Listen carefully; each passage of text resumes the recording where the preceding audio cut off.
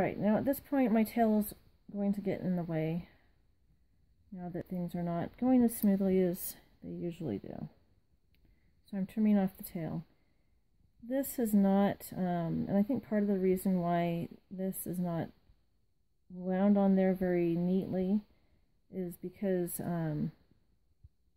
the tail went in there and like it slipped back inside, and so it wasn't as tight as it should have been.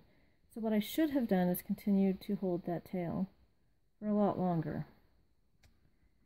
But live and learn, and then I have to figure out which direction this goes on. And I do that to figure out which direction to put this on. I watch to see which direction that turns, and then I imagine that winding up on there. So I don't want it to wind the wrong direction. There we go. Now we've got it going back again.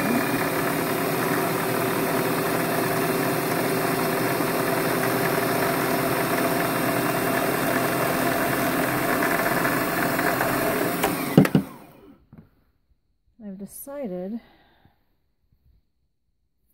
I think if this were taller, we wouldn't have the problems with this jumping off. But we're going to do the best we can. I'm going to put it on the other direction. I'm just checking to make sure that this thread didn't wind around this part.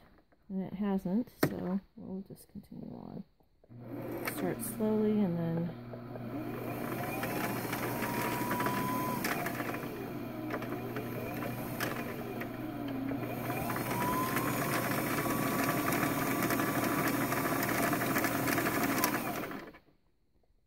it's about done, so I'm going to stop.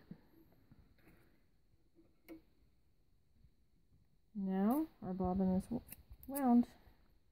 So I trim it. There it is.